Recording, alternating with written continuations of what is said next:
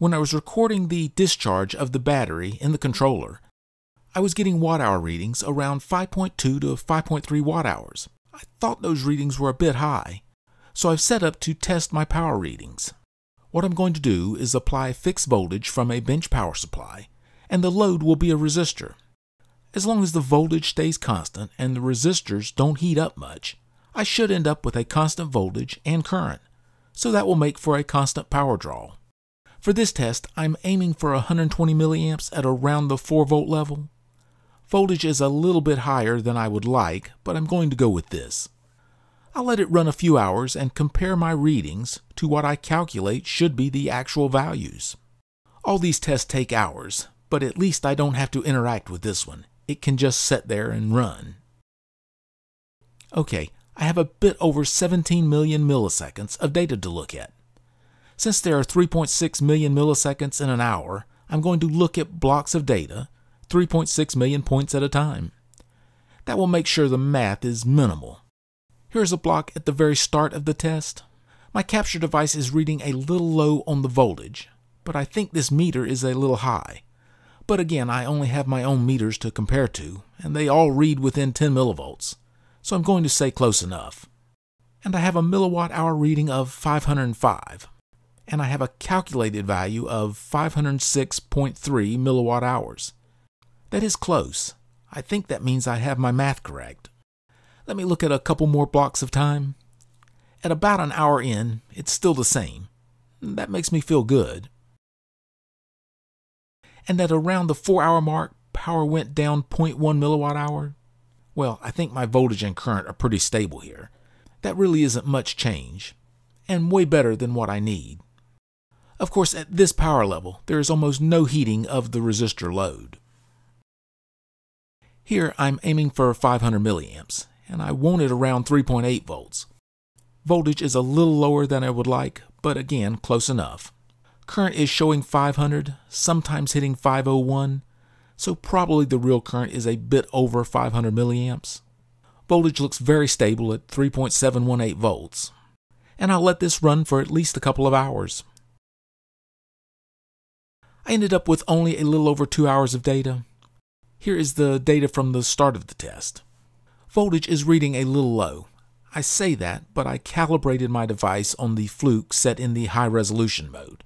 3.709 volts might be correct, or 3.718 volts might be correct. More than likely, neither is absolutely correct, but I'm pretty confident I'm close here. Average current for the hour is reading 501 milliamps. The meter was reading 500 more than 501, but I'm looking at maybe a 500 microamp discrepancy here.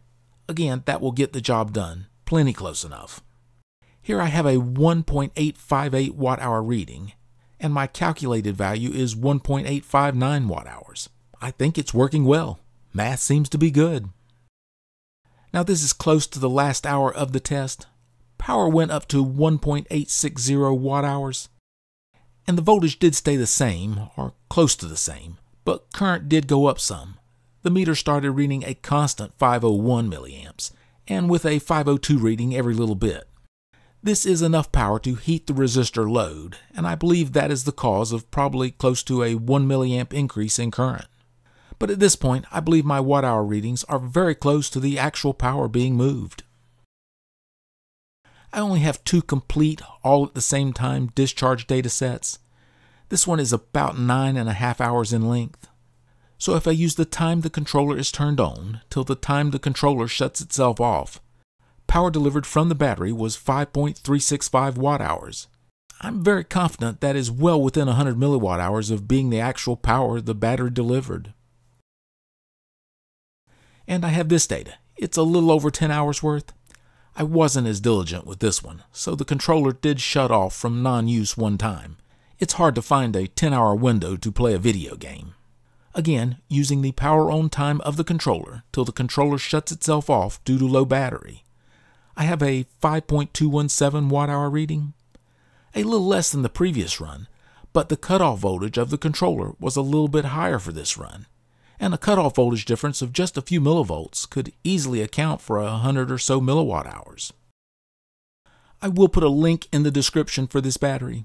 As a replacement battery, it looks pretty good. I think it was like $22 for a 2-pack. I don't see $11 each as a bad price, as that can include free shipping. And the little kit came with a screwdriver and spudger, everything you need to replace the battery. The OEM Sony battery has a 5.7 watt-hour rating, 3.65 volts at 1.560 amp-hours. This replacement battery has a 9.7 watt-hour rating, 3.65 volts at 2.65 amp-hours. I'll say a bit here about the watt-hour rating of batteries. First, I trust them a lot less than I can throw them. On top of that, the charge cutoff voltage and the discharge cutoff voltage will have a very large effect on the watt-hour rating of the battery. If this replacement battery was charged to its max of 4.25 volts and discharged to a cell life shortening value of 2.5 volts, would it supply 9.7 watt-hours? I am thinking of including a test like this for the batteries. Maybe I'll call it the "just how much am I fibbing" power test. That charge and discharge level would be very detrimental to the life of the battery, but it would give the maximum watt-hour that could be claimed for the battery. And in my opinion, the watt-hour rating on the battery should always be less than what would be shown using a 4.25 to 2.5 volt range. Of course, the most important power rating for a battery review for the DualSense will be the power delivered between the DualSense charge cutoff and discharge cutoff. That is the power that is usable by the DualSense controller.